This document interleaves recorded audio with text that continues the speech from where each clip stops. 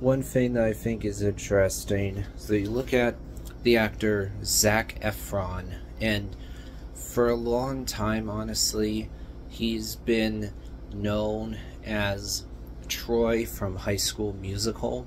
Those are pretty simple movies that are not dark or adult, anything like that. No, they're what you could call teeny bop movies or teenage drama films. That's another way you could describe them. They're pretty light-hearted, overall simple, not very long.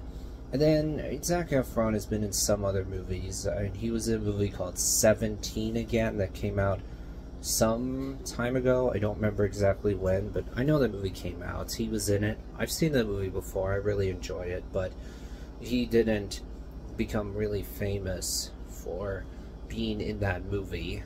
And other than that, he wasn't really in much before 2023.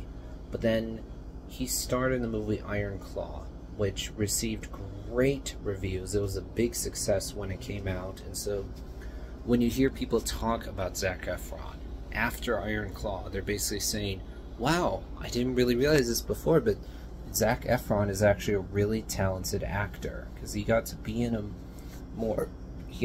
movie like Iron Claw that got more attention and more people have talked about. It made more of a splash than 17 again or the High School Musical movies, because those movies are more lighthearted, simple, not very complicated.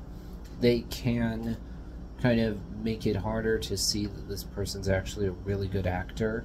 Then Zac Efron got to play a dramatic role in Iron Claw, a movie that a lot of people have said is so good. It's such a emotional, heartbreaking movie. It tells its story very well.